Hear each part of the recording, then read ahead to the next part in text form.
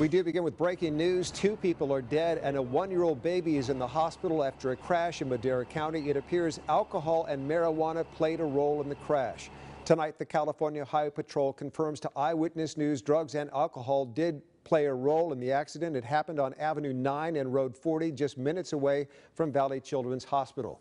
CBS 47's Alexandre Balakian joins us live at the hospital. Alexandre, this is now a criminal investigation. That's right, Ken. And of course, CHP telling us a strong odor of marijuana and a bottle of alcohol found inside the car driven by the man who collided with the SUV, carrying the man, woman, and baby. The baby rushed here to Valley Children's Hospital. The status of the baby unknown at this hour. Mangled metal and shards of glass. A 2-car collision in Madera County, leaving 2 people dead. During the investigation of the collision, we learned that neither of the adult occupants in the Grand Vitara were restrained by safety belts. Just before 6 Thursday night, an Acura sedan crossed over on Avenue 9 and Road 40, slamming into an SUV head-on, killing the man and woman on impact. CHP says the baby was responsive at the scene. This deadly crash now considered a criminal investigation.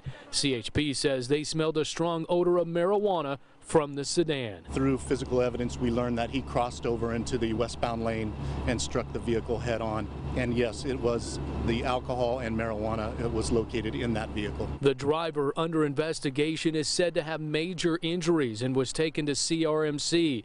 At this time, it's unclear if the man and woman who died are the baby's parents. If there's a message to this, and it's something that the CHP can drive, don't use drugs and drive, and wear your seatbelts. We probably wouldn't be here today if it wasn't for that.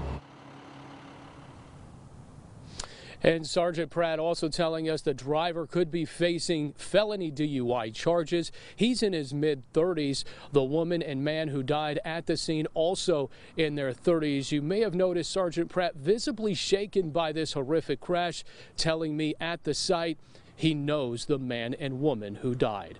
We're live in Madera County tonight. Alexandre Balakian, CBS 47 Eyewitness News.